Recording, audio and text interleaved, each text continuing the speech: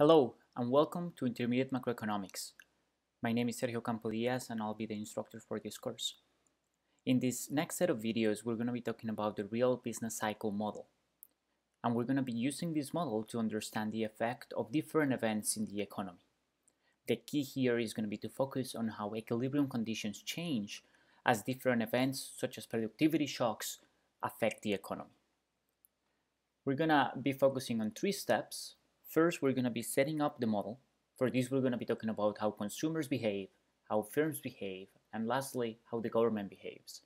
Then we're going to take all of these behavior together, and we're going to be talking about the equilibrium of the model.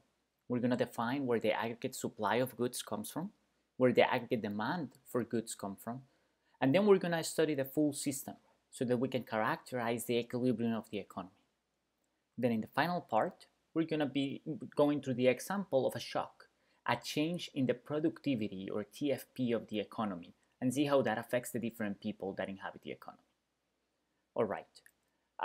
First, let's talk a little bit more generally about the model setup before we go into the details of how the different agents in the economy behave. Now, the objective here is to know the effect on the economy of different events. These are the shocks I was just talking about.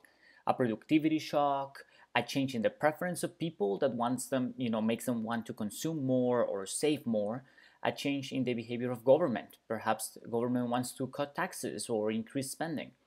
There are many different shocks, events that can affect the economy, and we want to know the effect of these events.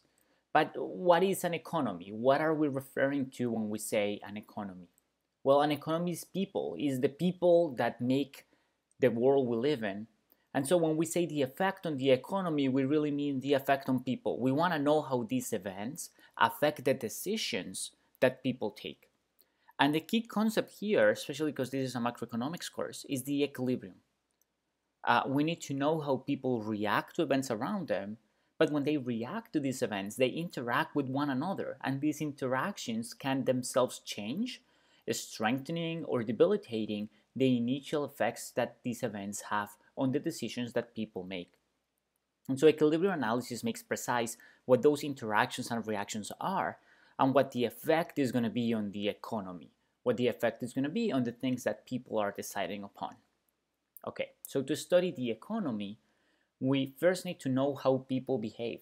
So we're going to be focusing on people doing different things. We're going to be focusing on consumers who are going to be utility maximizers. We're going to be focusing on firms, which are managed by people who want to maximize profits. And then lastly, we need a model of how they interact. That's going to be the place that market clearing through prices is going to take. So both consumers and firms are going to be price takers, and they are going to behave in a certain way given the prices they face. And then we're going to figure out how those prices are set in equilibrium so that the whole economy works.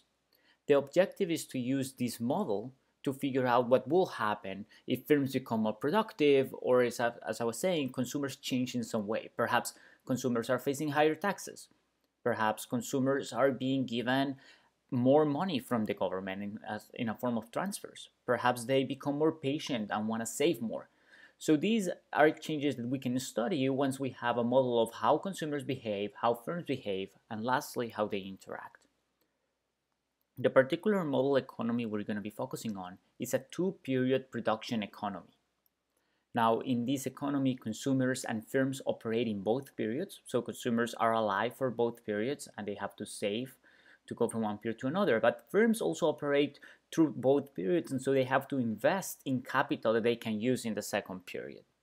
Production requires capital and labor.